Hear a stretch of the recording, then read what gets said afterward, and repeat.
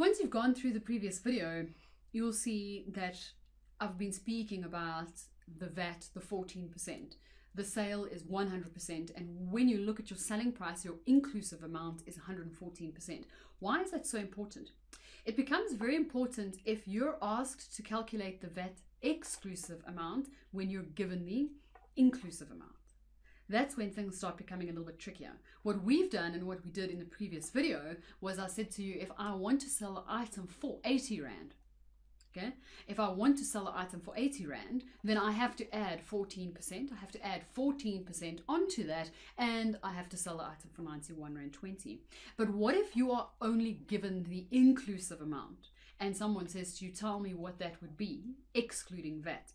It's a very difficult, or it's a very different calculation, and we've got to make sure that we understand how to do that. And it is quite complicated. It's not quite as simple as it seems. So pay very close attention. Can you calculate the exclusive amount if the inclusive amount is 120?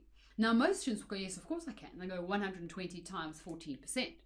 But if you calculate that back and forth, you'll find out that that is not actually true. What we need for this calculation is your understanding of the fact that that 120 represents 114% of the sale. Okay? Remember, we said that you want to charge 100% of your selling price.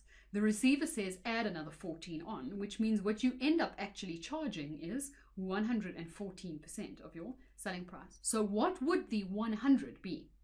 The way we calculate that, if the inclusive amount is 120, how do we calculate our VAT exclusive amount? Your 120, if we divide 120 by 114, what we are basically saying is let's break this 120 down into 114 parts. Why? Because remember, we said that the VAT inclusive amount represents 114% of the sale. So in order to get this back to basics, what we can say then is, let's divide 120 by 114. Multiply that by 100 to find out what your 100% is, what your original VAT exclusive amount is, and you'll find that that is 105.26. Okay? So 120 divided by 114 times 100.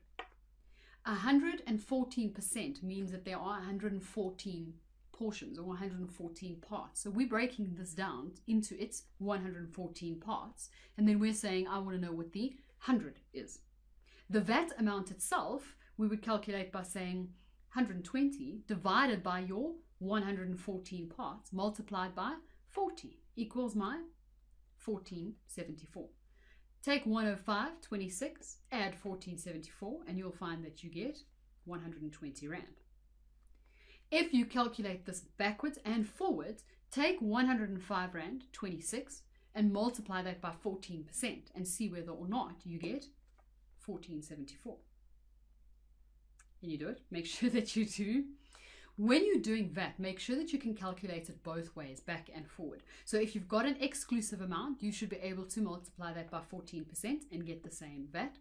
And when you are creating an exclusive amount from an inclusive amount, the way to do it is by saying divide by 114, multiply by 100.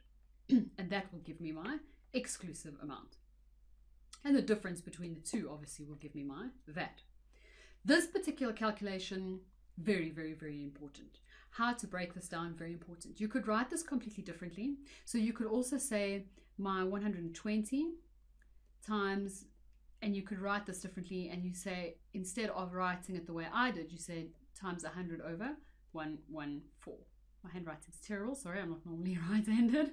So what you would normally say, you could represent this formula by saying 120 times, that doesn't even look like 100, times 100 over 114, and to get the VAT, you could say 120 times 14 over 114. So some people understand it a little bit easier by putting it like that, or by breaking it down, breaking it down that way. Either way, that is a calculation that you must get used to. So you now go and calculate the VAT exclusive amount if the inclusive amount is 156. Make sure that you can always prove it, check it back and forward by multiplying your exclusive amount by 14%. Make sure that you can always prove that. One of the things that I need you to be comfortable with here between this lecture and the previous one is that you've got to be flexible with your calculations. In exams, you could be given the exclusive or the inclusive amounts. Make sure that you can work out the VAT from that. In the exam, be very careful and pay attention to the detail, because if they say the amount is exclusive, you have to add VAT onto that. If they say the amount is inclusive, the VAT is already in there and you've got to take it out of there, and that's going to be a little bit more complicated. So you've got to make sure that you're going to be able to be flexible with your calculations. I suggest that you work through these and the explanations a few times. Make sure you're very comfortable with this, because students make a lot of mistakes when they're calculating this type of thing, when they're calculating VAT.